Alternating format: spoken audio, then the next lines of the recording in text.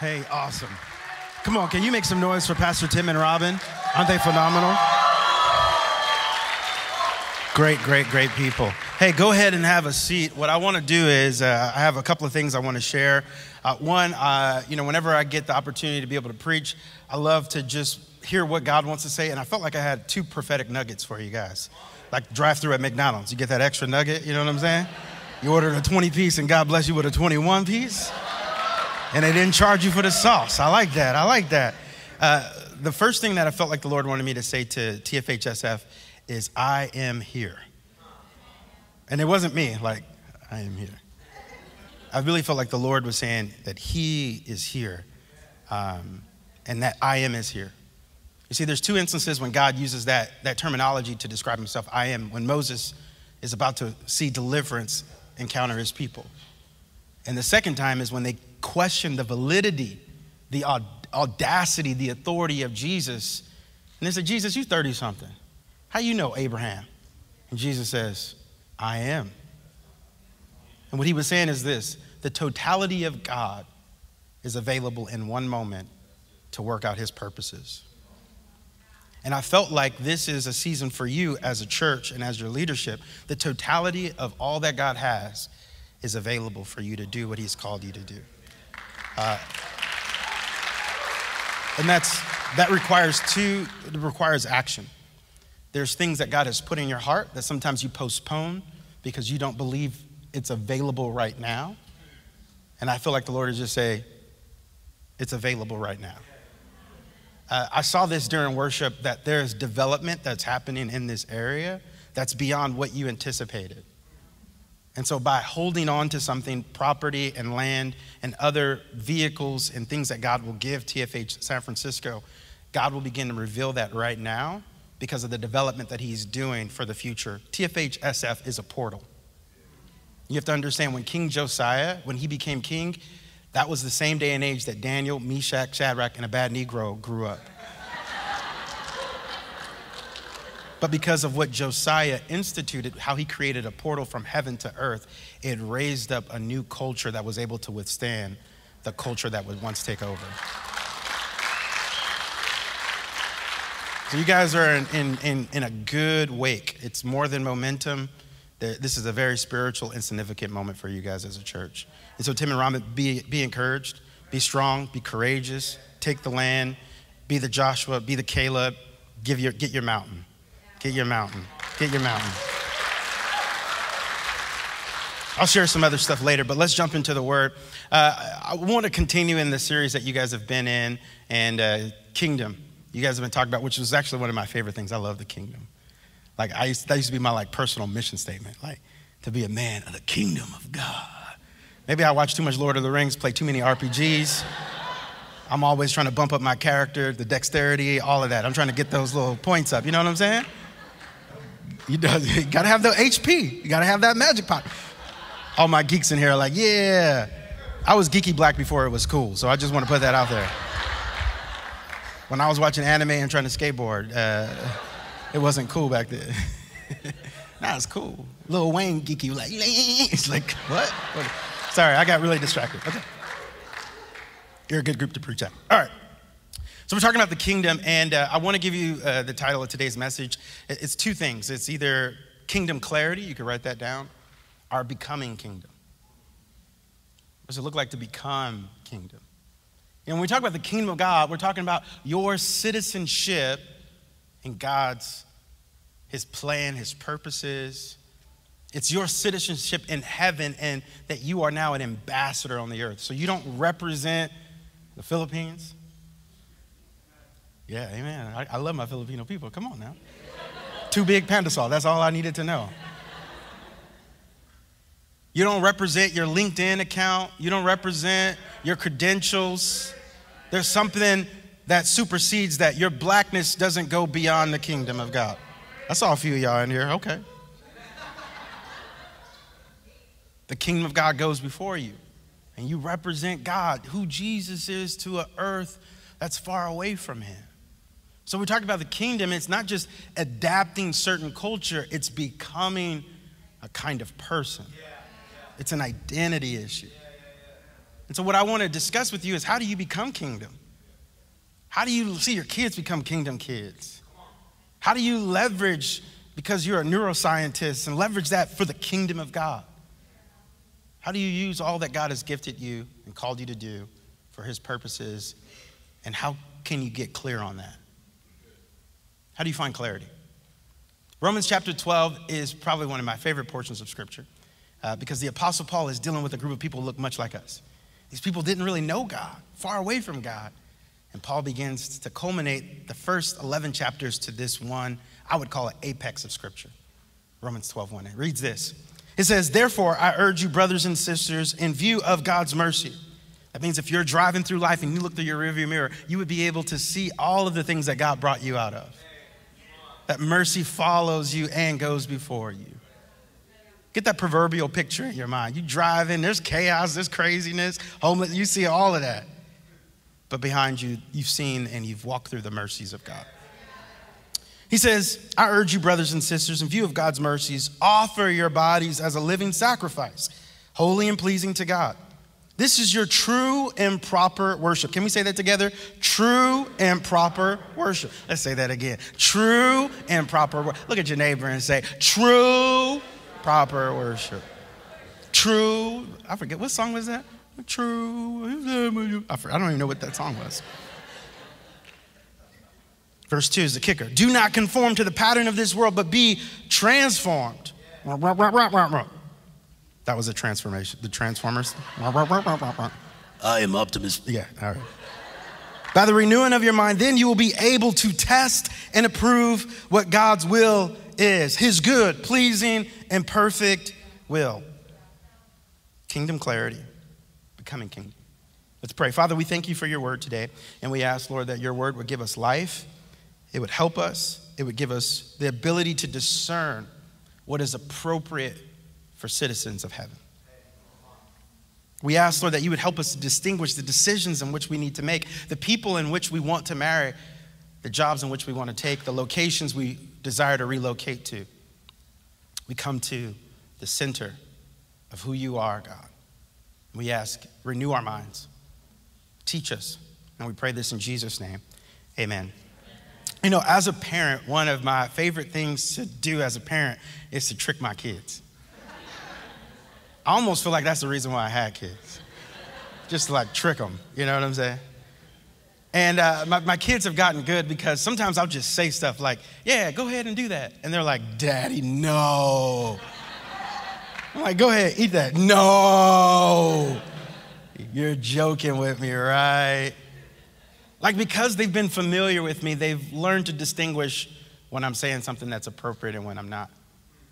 They just, because of maybe osmosis or what I've taught them, and sometimes I just still go out of my way to kind of trick them.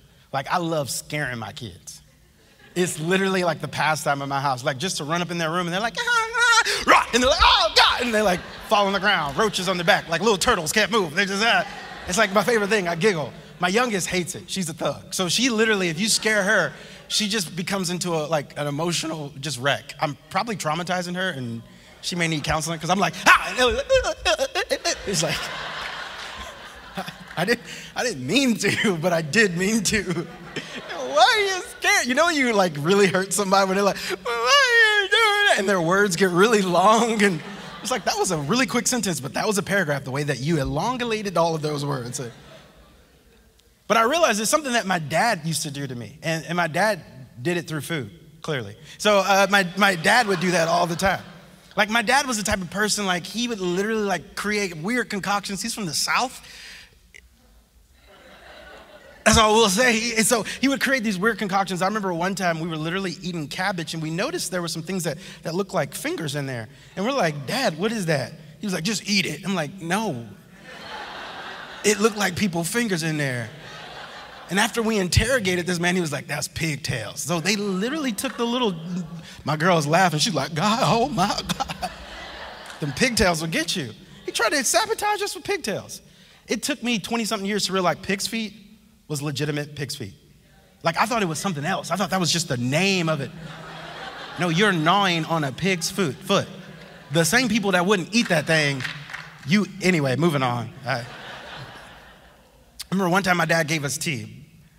we're like 5, 6 years old. What is little black kids drinking tea? You know what I'm saying? Like, what are we doing tea? He's like, hey, have some tea. I don't know why he turned to Fat Albert. He was very skinny, but for some reason he was Fat Albert in that moment. Hey, have some tea. So he gives us some tea, and because I'm clearly, weird, I broke the tea bag. My little brother, he drank it. He loves it. And we go to the store, and my little brother starts like holding his stomach, and he's like, Dad, what was in that tea? And he looks in the rearview mirror and says, it was laxative. And we're like, what kind of parent are you?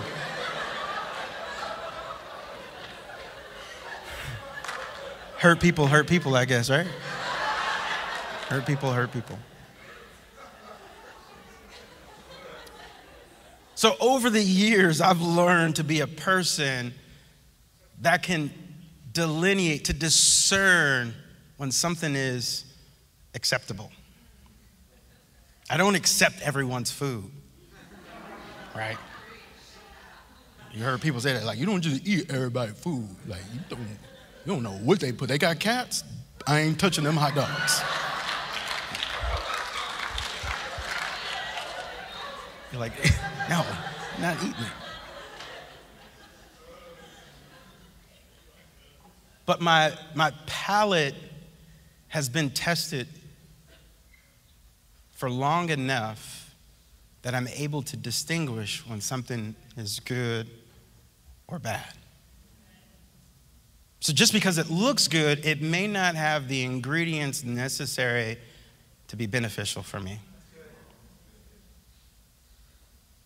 If we can only take this same concept and superimpose it to our spirituality, I wonder if there's some merit to it. That just because something looks delicious and could be even a delicacy of the culture that you come from may not be beneficial for you.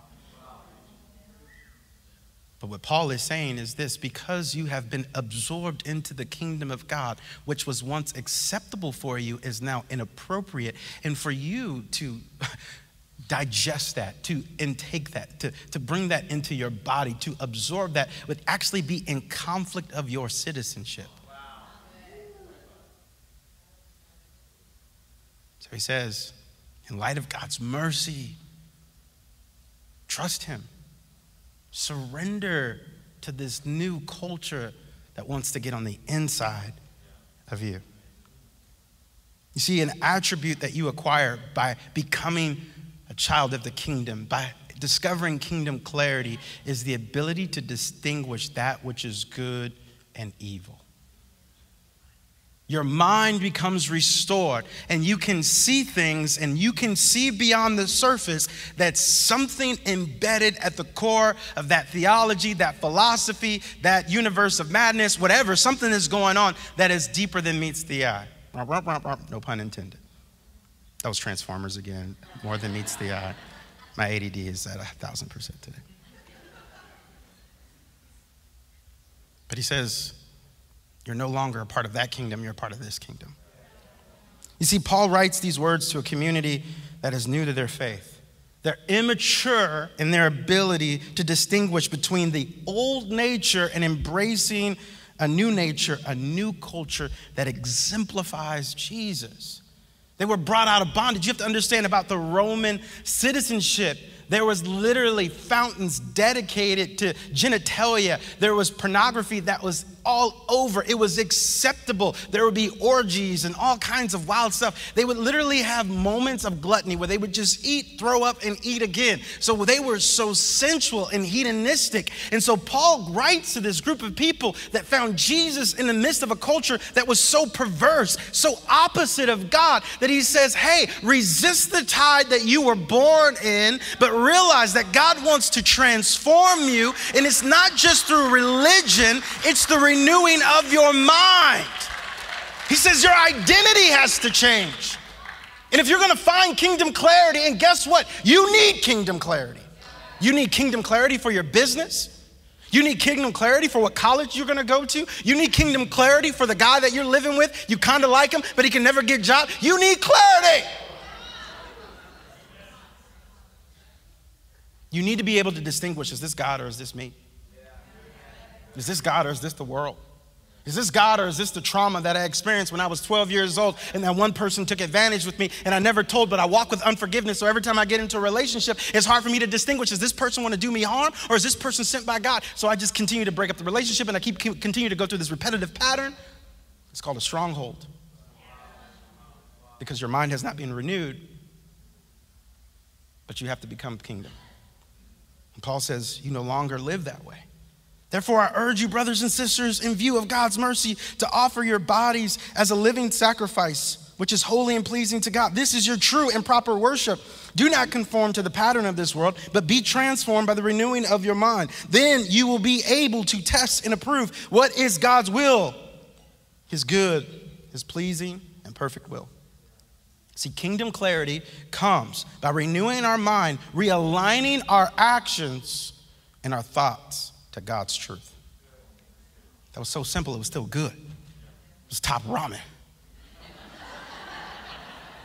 Kingdom clarity comes by renewing our mind, by realigning our actions and our thoughts to God's truth.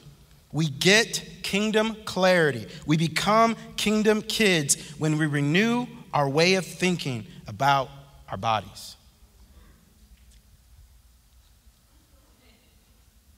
We get clarity when we renew the way we think about our bodies. Well, we're in a debate about our bodies right now, right? Oh, it goes across. It's all in and out. Do you do this? You free to do that? Do we do this? What's life? What's not life? But he says, hey, man, you belong to the kingdom. What you do with your bodies is not just your prerogative. You can't Bobby Brown this issue. What do you do with your bodies? My body belongs to me. It's my body. It's my body. I do it. It's my body. It's my body.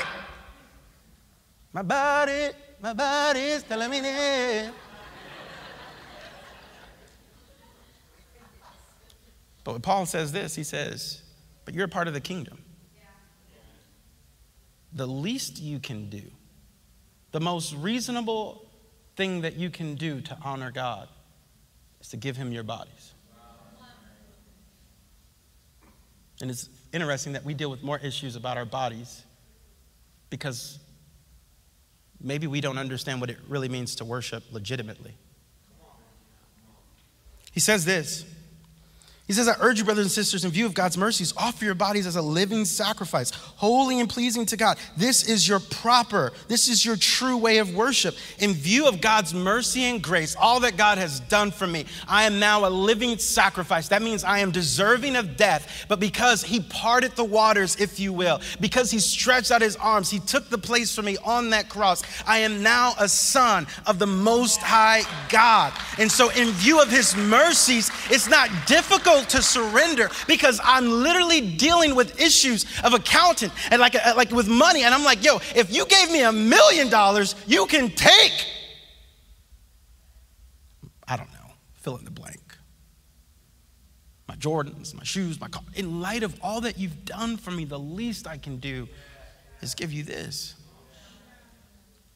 And then you realize I'm deserving of death. The living sacrifice was an animal that was dedicated to atone for the sins of a nation or for what you've done. And so they were living on borrowed time. And so Paul says you're living on borrowed time, but the least you can do is give your bodies as a living sacrifice to God. That means I am set apart for a purpose. That means God has intentionality for me, that I'm not just a body. I'm not just flesh and blood. There's something else consecrated, sanctified, if you will. That means my body belongs to God.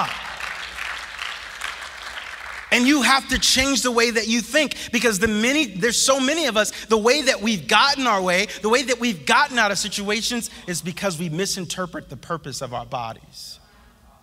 Because we misinterpret how grace truly works. See, you have to understand there's a call of God on your life, and so you are set apart. And God says in his word that there is an appropriate way to worship him when it comes to our bodies. Our bodies belong to God. And he says this. He says, this is your true and proper way to worship. And if there is a true and proper way to worship, then that means there's an improper and an illegitimate way to worship. You see, true worship is this. True kingdom clarity is surrender and sacrifice. It's God, you have it all because you gave all to me. Therefore, I surrender my life to you. Lord, I'm not going to hesitate. All that belongs to you. My body belongs to you. It don't belong to them. Though they text me at 3 o'clock in the morning. This don't belong to them. This belongs to you. So therefore, I'm willing to serve, to sacrifice anything you would call on me to do, I'm willing to do. That is your proper, true way of worship. Then that means there's an illegitimate and an improper way of worship. Well, let's just reverse engineer those statements. And that means selfishness and fighting is inappropriate for kingdom people. That means, no, God, this is mine. It belongs to me. And you fight against God. Sometimes we spend more time fighting against God than we do the devil, and we wonder why chaos and anxiety runs rampant in the streets of our schools and our city, because we're fighting against God and we don't want to trust him just to surrender. Guess what? You will sacrifice no matter what. You just choose which God you're sacrificing to. Don't think they ain't a God of hustle. What you think Oakland is born on? From too short to too tall. It's all about hustling. Just because there's some new people that want to come and gentrify the city doesn't mean that they haven't bowed their knee to the same God of hustle, call it startups. Don't gentrify your sin. It's still sin. You are living inappropriate when it comes to the things of God. And then you still live in chaos because you have dual citizenship. And God says, no, you must let go of all other citizenships, all other connections, all other ties. You now belong to the kingdom. And when you live in that duality, when you live in that compromise, guess what? Confusion comes in. That's why you can raise your hands one Sunday and twerk on Saturday. Shoot, then you come in on Sunday, you don't know what you're doing, so you twerking and worshiping. You just... You're like, oh, wait a minute. Wrong dark room. Wrong dark room. Wrong dark room.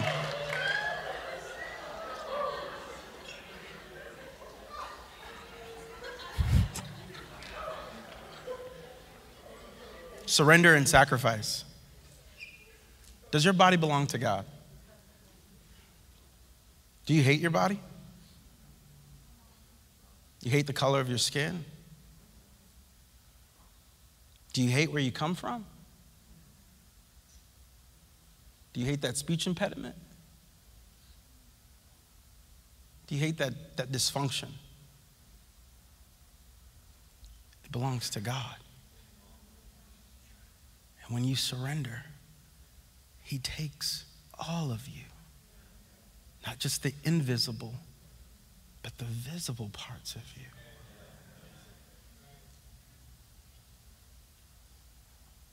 You're not just being celibate. You're belonging and becoming because it belongs to him. So to use it in any other way would be inappropriate. The second thing that we see, and before I move on, I want to read this quote because I brought a manual with me and we were talking about this, and he said this. I know this was very profound. He said, you'll settle when you don't believe you're set apart for a purpose. You'll compromise your body when you don't believe that you'll set apart for a purpose. Addiction becomes more prevalent when you don't realize that you're set apart for a purpose. So we see, finding kingdom clarity, first, we surrender and submit our bodies to God. And Paul goes on and he says, you'll discover kingdom clarity through two things. Two things. The first thing is this, resistance. And the second thing is renewal. He says, do not be conformed to the pattern of this world, but be transformed by the renewing of your mind. So what he's saying is this, resist the patterns of this world. Resist.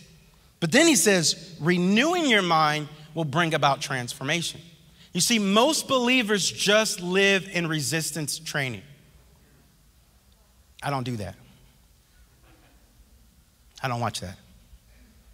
I don't drink that. Well, I do, but not too much because I'm a believer. That's resistance, and that is beneficial, but it does not lead to transformation. It's the equivalent of this. How many of you guys like working out? How many of you guys are, you're in the gym? My little man in the back, he's 12. He's like, yeah, I go right here. Just preparing for puberty, gonna get those pecs going. But how many guys go to the gym? Anybody familiar with resistance training?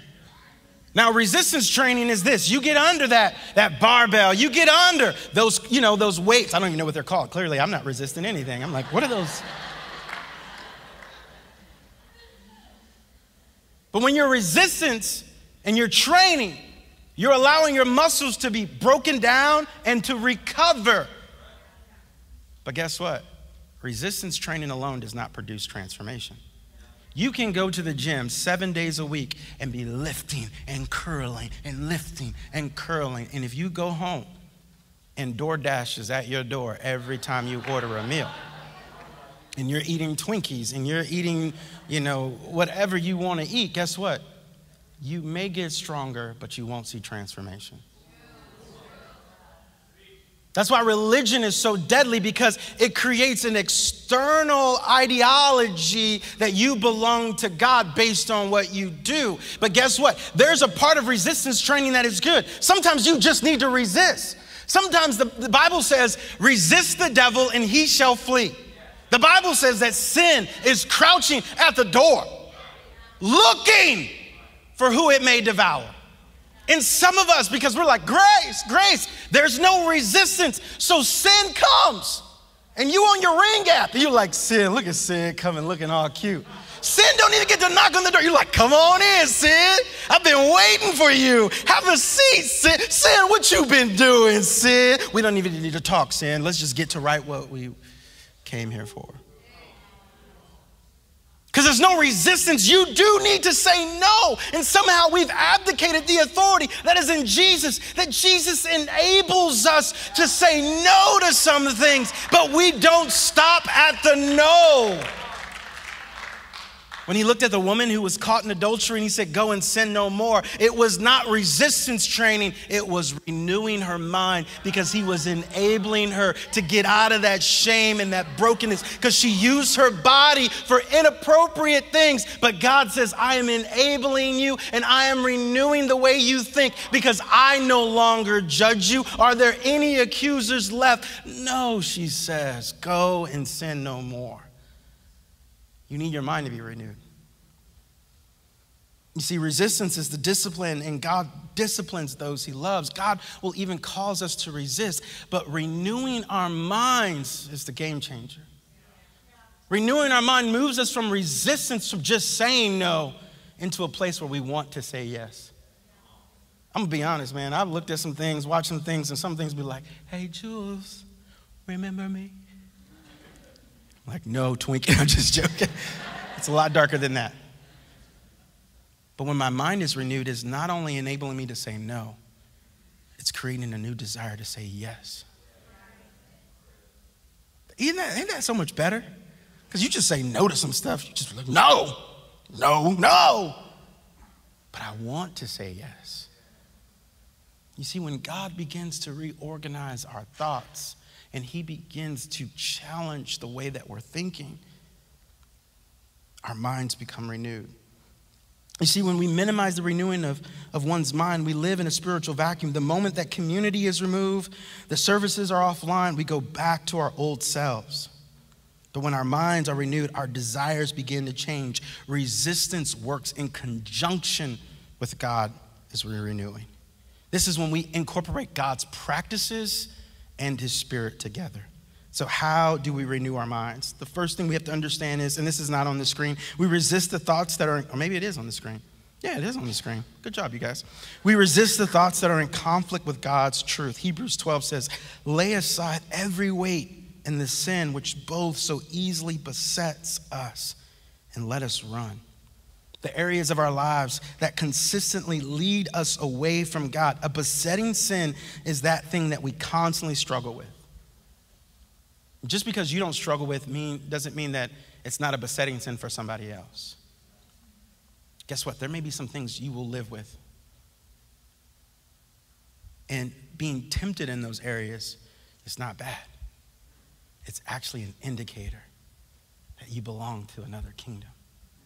When you recognize the temptation and you resist the temptation, you're partnering with God and you're creating that structure, and there's strength that's in that. That's why the Bible says resist the devil and he shall flee. But it also says run towards God. You see, we renew our thoughts through God's truth. Ephesians 5:26 says this: to make her clean, cleansing her by the washing with the water through the word. See, we have to take those spiritual practices and allow God to minister to ourselves at a personal level. You see, I want to show you a little bit of what my mind looks like when I'm trying to work out the renewing process of God's truth. Many times in the morning, I'll wake up and I'll get in my devotions. How many guys like to read the Bible? Anybody like Bible, got a Bible reading plan? Okay, 3 of you. Praise God for that.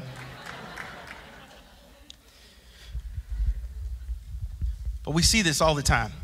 Usually I'll wake up sometimes 5 o'clock. If my wife was here, she'd be like, bro, you lying. You ain't waking up that early. But I wake up and I try to start the morning in God's word, renewing my mind. Spend a few moments and I read Old Testament, New Testament, a little bit of Proverbs and Psalms, get a smorgasbord of God's truth. Why? It's because I know the crazy, chaotic thoughts that I have. By the time that I get to the car, I'm feeling good about myself. I'm like, I'm more than a conqueror.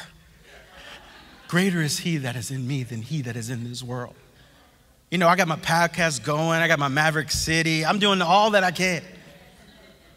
And somehow, because of the insecurity that I have, I find myself tuning into the thoughts, that text message that I sent. And all I saw was bubbles and they didn't respond. And so now as I'm driving throughout life, that insecurity begins to kick in, and that insecurity starts reaching for the wheel and takes over. So God's truth begins to go into the backseat. And I don't know if you're like me, but it starts off in insecurity with fear and anxiety, and I'm freaking out and I'm looking over my shoulder and I'm trying to figure out what's going on, and I'm distracted. I'm not paying attention. Every text message freaks me out. But if I'm not careful, I start tuning into the next thing. I don't know about you, but for me, I go from insecurity to aggression, and aggression begins to take over. And this is where me as a leader, I'm like, hey, I gotta lead. I gotta show them that I'm in charge. They're not gonna text me. I'm gonna show him that I'm a real pastor. I lay hands on people. I lay hands. And by the time that I get home, after going from insecurity to aggression, apathy begins to take over.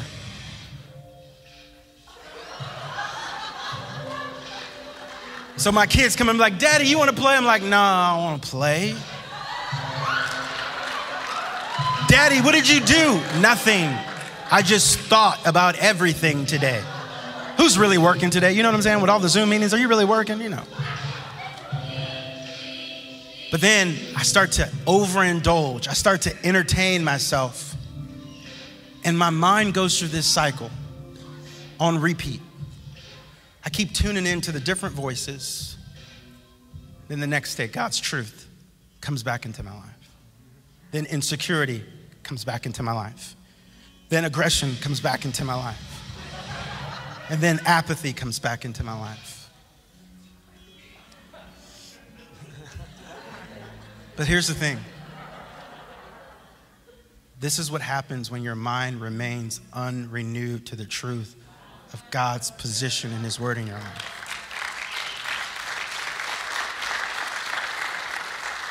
See, when we renew our minds, apathy, can you scoot over? When God's truth is driving you, those insecurities may not ever leave, but they stay in their appropriate places. That aggression, when it comes to that entrepreneurial endeavor that you're about to take on, it's necessary, but it doesn't need to be the captain. Come on. It has to submit. Why? Because your bodies no longer belong to you. Your mind, your will, and emotions all submit to the new nature that Jesus is bringing into you. Let me just be real. Lust ain't never leaving me.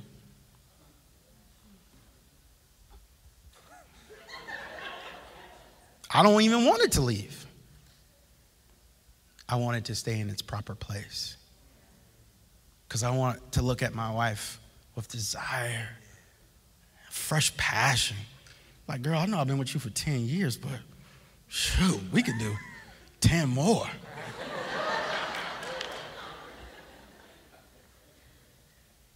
You know, sometimes my wife would be like, you see her over there? I'm like, no. Why would you even, it's trickery. One time my wife tried to get me to go to Hooters. I said, hell no, heaven yes. You ain't about to play me. The wings are good. You lying. They ain't that good. That's resistance. But when my mind is renewed, I don't just see the dysfunctions and the insecurities. I see the way that God made her. It creates fresh romance and passion. Maybe your minds have been bombarded by all the pornography and you've superimposed that into your marriage. And it's quenched out that flame. Maybe because of that trauma, it stunted your ability to have confidence. And so every time you get into a relationship, he takes lead and you end up hurt. But when God begins to renew your mind, you see, it's not just reading the word. The University of Utah, they did this. They did a test. They put believers in an MRI and had them read the word or listen to Bible readings and scripture. And they literally discovered this, that through their minds, it started to reroute their focus and their ability for reward. It said their ideals and their moral decisions started to change because something supernaturally was taking place when God's word was permeating their thoughts. Isn't it amazing when the world catches up to Jesus? Like, it's archaic, it's old, they don't know what they're talking about. That Bible, that's just an old book, it's an old book. It's amazing that every movie out there is about a book. Renew your mind.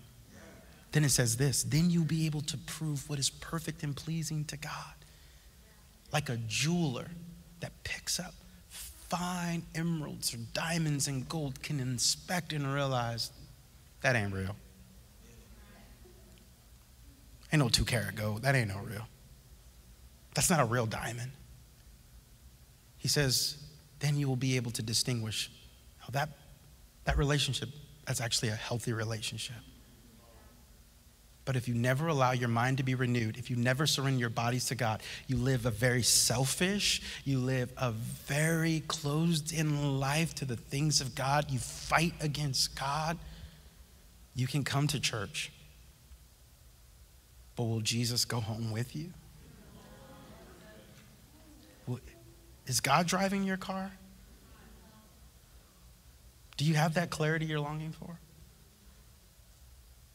Let's pray. Father, we thank you for your word today. We ask, Lord, that your grace and your goodness would give us fresh strength.